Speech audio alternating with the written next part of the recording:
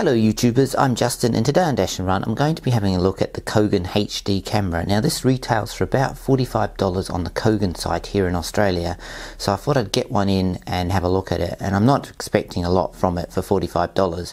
So first of all, let's just see what we get in the box.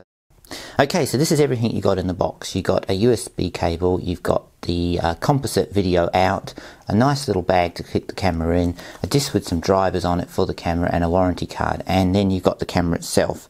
So next, let's have a look at the camera itself.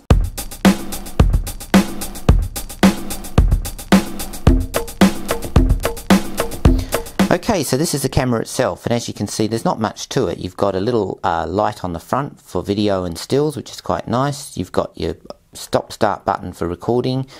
You've got a tripod mount. You've got some connectors here, which is basically an SD card full size, a USB, and also the AV out, which is just in standard definition.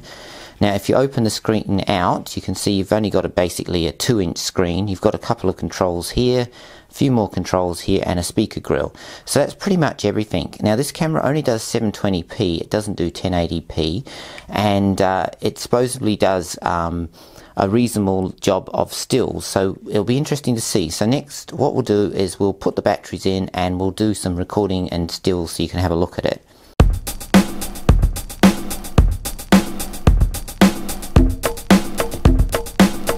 Okay, so next let's load the batteries into this unit. Now as you can see, it just takes 3 AAA batteries. Now they're not included in the box, so you just have to supply your own. And there's no special rechargeable battery, just normal AAA batteries. So let's just load up the batteries into the unit. As you can see, it just takes 3 AAAs, put them all in, like so. Put the lid on. So there you go. So next what we'll do is go and have a look at the menu on this unit.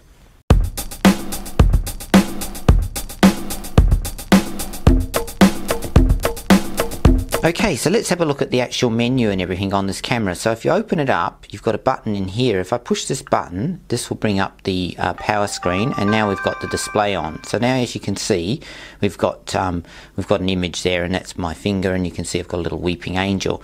So on the top you've got basically the basic displays, and if you push this button you can remove them or turn the screen off altogether if you want to save power. Then the button below operates the light, so you've got the light on and light off. So basically that just turns that light on and off. That's all that does. Now the button below that is basically just to change the mode. So now we're in still mode, and then you've got an audio record mode, and then finally you've got a file mode to allow you to play back what you've recorded to the SD card so you can watch it. So we'll go back to video. Now on this side, apart from the power button, you have another button here, and if you push that button, that will give you the options to change the file size, the frame rate, metering, white balance, and then on the other side of the menu you have sound and a few other options, as you can see, TV out and so forth. So that's pretty much everything, and then this bit here is just like a joystick pad to go through it. So now we've had a look at some of the menu features, which are pretty basic. Let's go and have a look at some stills and videos taken with this camera.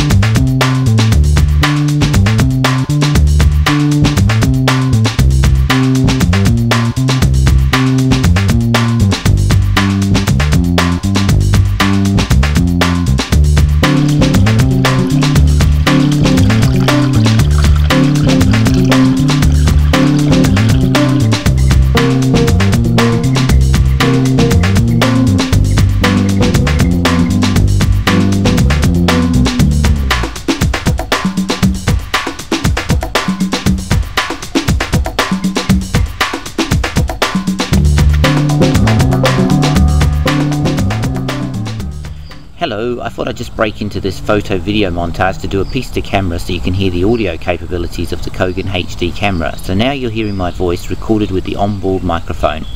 Anyway, let's go back to the rest of the photo video montage and then the wrap up at the end of this video.